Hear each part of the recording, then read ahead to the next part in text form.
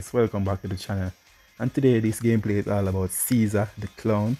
As you all know, this guy has been on my mind to showcase for a very long time now, and we're gonna talk about this guy's skills and traits. So as you can see, both skills are max. Land of nothing, which is skill 1, a mid-range area attack which create gas field around you and reduce attack by the enemy attack by 10%, and effect time is 20 seconds and a 40-second cooldown. It's a bit long, but once you add some cooldown to that skill, you will be okay. So now let's look on skill 2, smiles. This skill is a slime which give a lot of area, a slime around the treasure area. So you can use this mostly around the treasure area, and it does knock back to the enemy, and it have a 19-second effect time, have a 40-second cooldown. So it's a very good skill. And these traits, when attacking an enemy, chance to inflict poison, nullify a flame.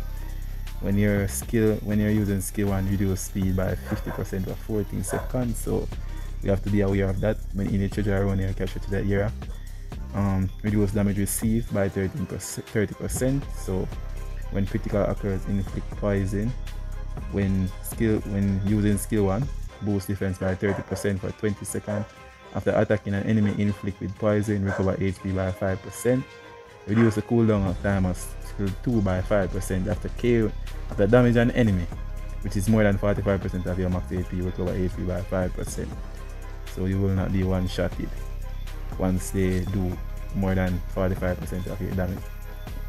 And now the medal that I'm using on this is the Fuji, Sabo and Croissant medal set. These are the best defense set I have at the moment. So I do not have the sugar medal set, so I just replace it with the Sabo medal set. So this gives me dodge cooldown, skill 2 cooldown, skill 1 cooldown, and about 15% damage reduction when I'm within the treasure area. So that's very good as well. And now let's look on the support. And the support that I'm running on this guy is Paramis, a Captain, New World, World Strength, Defender, Almost Field, some extras are runner, and Attacker and Straw Hat. So guys, if you like this gameplay, please like, share and subscribe to the channel for more One Piece Bounty Rush. Guys, as soon as I hit 1k, I will start do some giveaway for you guys to win some account. So hoping that you will support the channel. So peace out. I have about 3 gameplay for you guys. So just watch, enjoy, grab some popcorn and enjoy the gameplay. So peace out. Let's get it.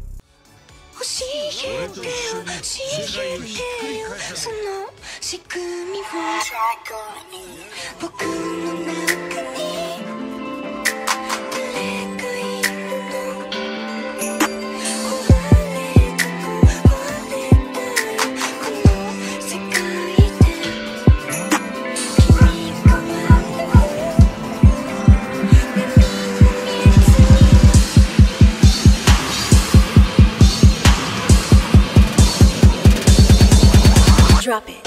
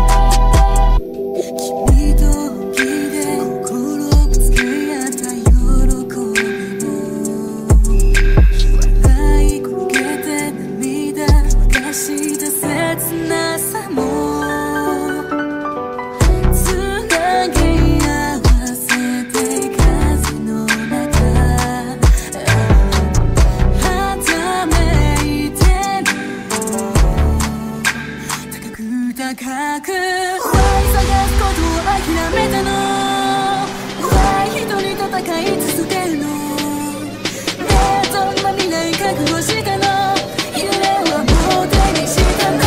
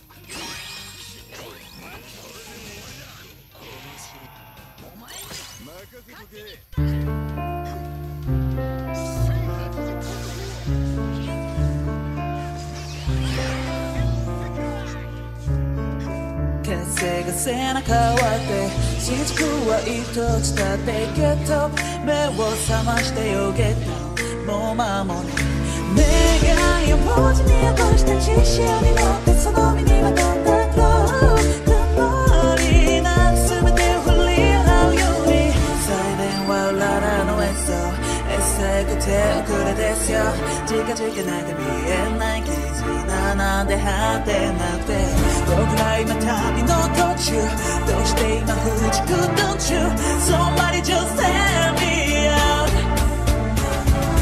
構えよう約束通りひび割れた世界で Let's start this world even I cannot break this world All I need is get this wrong We can catch the game 負けないでよ目に落ちた全てをほら味方に変えて We can catch the game 風が背中割って後悔は胸をガス Don't give up 仕方ないんだよレベルダウン今こそレベルアップレベルアップレベルアップ負けるの嫌いだよ知ってるけど書いた街は二度と1ビル髪伸びた白はなしの土